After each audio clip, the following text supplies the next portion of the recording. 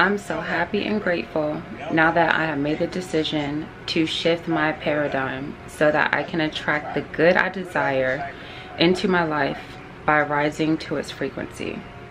I am so happy and grateful now that I have Happy day 4. I am at home in my office, about to answer some emails. I am drinking some coffee. Honestly, I don't have any MCT oil in this coffee. I'm gonna take my MCT oil later in the day via tea around the evening time before I start my fast. It's 1:11. Let me take a screenshot of this. This always happens to me. Ugh, I missed it. Anyways, I'm all about angel numbers, so yeah. The 111 is that your guardian angels are with you, basically, I believe. You guys do that? Take a look at it. But this is me in the morning. I'm checking emails. I'm listening to Bob Proctor on YouTube. This is his 30-minute affirmation. I am shifting my paradigm because I believe in the laws of attraction. And yeah, I'm gonna write out today, like for real. I keep saying I'm gonna do these things, I don't. So this is my vision board. I need to basically go through everything. And once I go through everything, I'm going to, yeah, put it all out.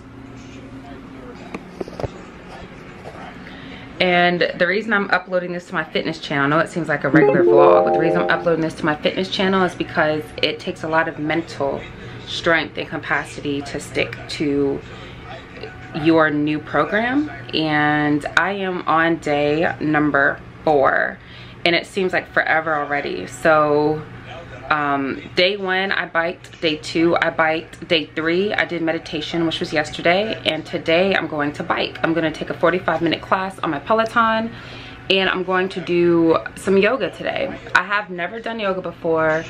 I'm going to start with like the beginner's yoga and probably like 10 minutes. I just want to stretch really. My back is kind of tight, and I think it could be one of 3 things. It could be that my cycle's coming on because I get back cramps on my cycle. It could be that I've been lacking sleep. I haven't been sleeping. I told you on keto it's kind of hard, so I'm gonna get that under control and then share with you dolls what it is that I do on keto to help with my sleeping. Yeah, it could be that, and that also when I'm up in bed I usually hold my phone, which is heavy, and sometimes that can make my shoulder back hurt. Or it could be just that my body's sore because I have been active. So I don't know. I just wanted to show y'all what I'm doing. I got on my workout clothes so that I can stay focused. Also get these from I got this from Forever 21, this top, which I love because I can wear it out in the streets without being too exposed, and it's kind of cute, the mesh and all. It has like a built-in bra. So yeah, one of the things, okay, let's talk about this. We're talking about laws of attraction and changing your paradigm and making your surroundings so that you can stay true to what it is that you're trying to do, as far as, not trying, what it is that you're doing with your goals in mind. I know that it's a deterrent of mine to not work out whenever I don't have workout clothes or I can't find something fast. So I've dedicated a drawer in my wardrobe which is straight up workout clothes only. So I have tank tops, sports bras, matching 2-piece outfits in case I want to wear it all day and make errands, run errands. I have the bottoms, I have jackets, I have long sleeve shirts, and I also put my workout gloves in there. I put my sweatband in there, and I also put my little bags, like fanny packs, so when I go running it's easy to grab, and my cell phone arm holder. So anything that has to do with working out, I need to add my socks to that drawer somehow, because honestly that's the last thing. Like I'll be all fully dressed, ready to go, have all my gear on, and the next thing you know I can't find my socks, and I cannot work out without socks. Like I just can't do it. So yeah, I got my wardrobe drawer set up so that I have no excuses. Today I got out of bed, used the bathroom, weighed myself, and yeah, went right to that drawer, put these clothes on, brushed my teeth, put my hair in a bun, washed my face, and now I'm in here and yeah, drinking my coffee. So I'm gonna share with y'all a little bit rest of my day, but this is where we are so far. So yeah.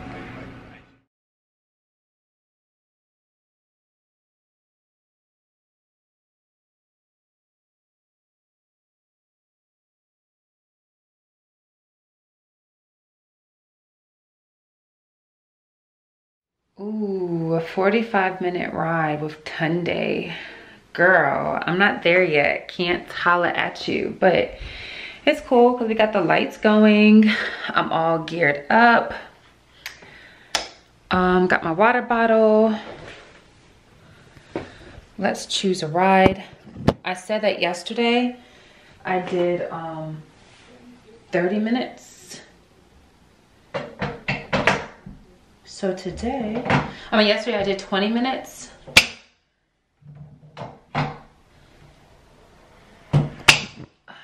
So today I'm going to do, it's my 50th ride.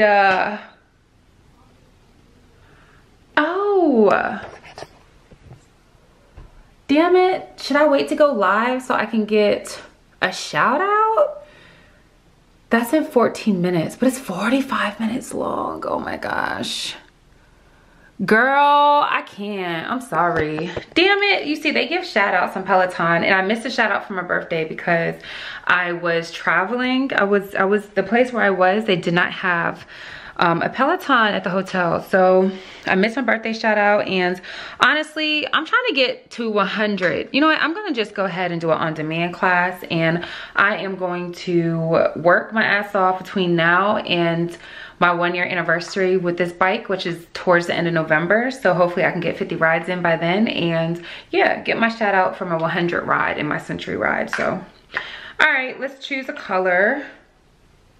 I'm gonna put on my heart rate monitor and let's get it popping. All right, and your girl is back. It says, great, you're in. Join class, a minute to start.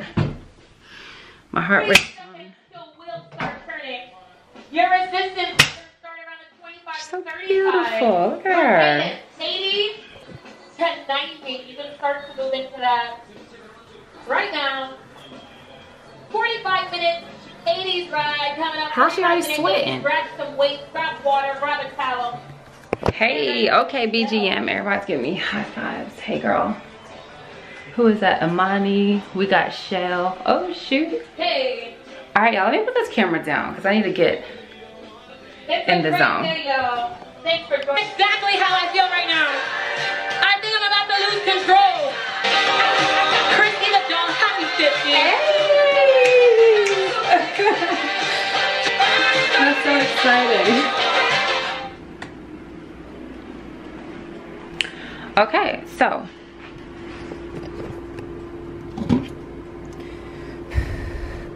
here we have some cabbage. I made cabbage with 4 slices of bacon. I put the oil inside of the cabbage, and I did put a lot of water in here. That's why it looks like that. The reason why it's kind of orangey is because honestly I use a lot of cayenne pepper and paprika. I don't even know why I put paprika in here. I was on the phone when I was cooking, so I think I just got sidetracked. I'm not even gonna lie, but that explains the coloring. But when I say this tastes so spicy and so delicious, it has butter as well because I'm trying to up my fat. So yeah, this is the cabbage. And then over here we have some chicken cooking up in the air fryer. Now the coloring that you're seeing is a little bit of curry. I did use some red spicy Jamaican curry in here. I did use some garlic powder, some pepper, some pink salt. I used a little bit of soy sauce, and yeah, that's really it. So I tossed it around in some olive oil, and then I put it inside of my air fryer.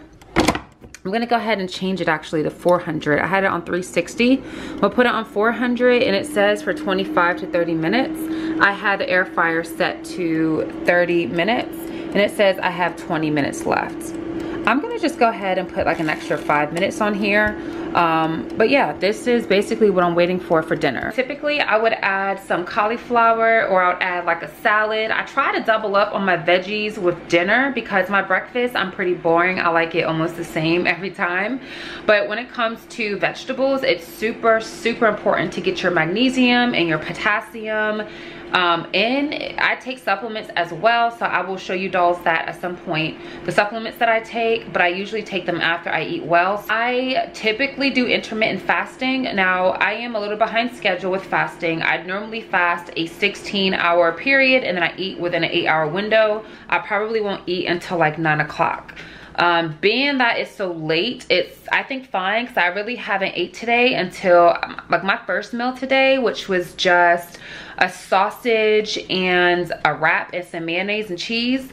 I didn't record that because I felt like y'all are gonna get really bored really fast with my foods, but long story short is that particular meal I ate around 3 o'clock. So honestly, I'm still within a window of 5 hours. So 9 o'clock would be like a 6-hour window eating time. So I don't think it's that bad, but it is really good to try to stick to a schedule that's the same every day.